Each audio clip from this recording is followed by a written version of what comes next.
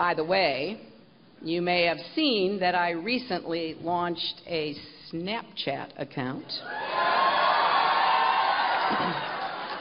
I love it. I love it. Those messages disappear all by themselves. That was Hillary Clinton obviously laughing off the email scandal several times over the past year. As I just said, her team had used this BleachBit thing to get rid of, to delete forever 30,000 emails. Guess who is with us now? Our guest, the creator and co-founder of the BleachBit program. His name is Andrew Zeem. I'm going to call you Mr. BleachBit. I hope you don't mind that, but I think you're doing quite well with it.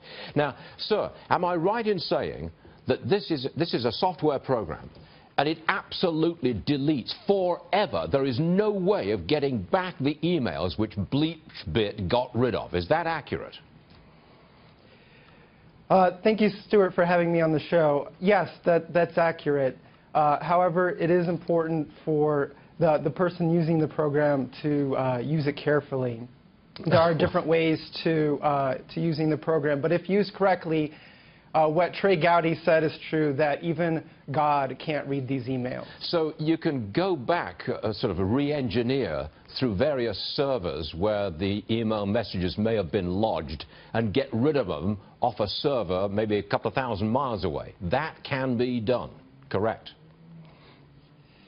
What BleachBit can do is delete the data off of the server on which it was run, Stuart.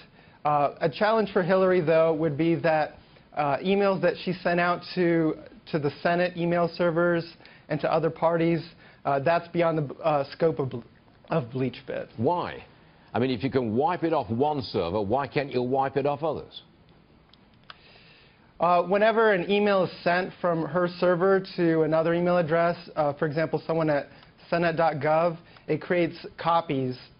And I assume that Hillary Clinton, even herself, doesn't have control over all those third-party email servers, only her own. So whoever uses BleachBit wants to get rid of the information on a specific server forever.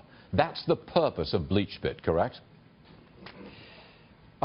People use BleachBit for different reasons. Sometimes someone's just trying to clean up their system and make extra space. However, in Hillary Clinton's case, it'd be hard to argue that on an email server that she would be trying to make extra space. Was she trying to cover something up? Right. My understanding of the timeline is first she was asked to turn over this information to the FBI, and then she ran the BleachBit software to wipe her server clean. And in that situation, it's hard to imagine anything else other than trying to permanently remove information and make it so that no one else could find it. Now, since this story broke, since BleachBit became almost a household name, I take it that business is pretty good for you guys? Yes, this has been phenomenal.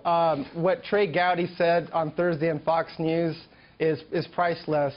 Okay. Traffic is through the roof. Everyone is talking about it. People are coming to BleachBit.org, and everyone's downloading it. Can I use BleachBit to get rid of text messages? On your phone? Yes.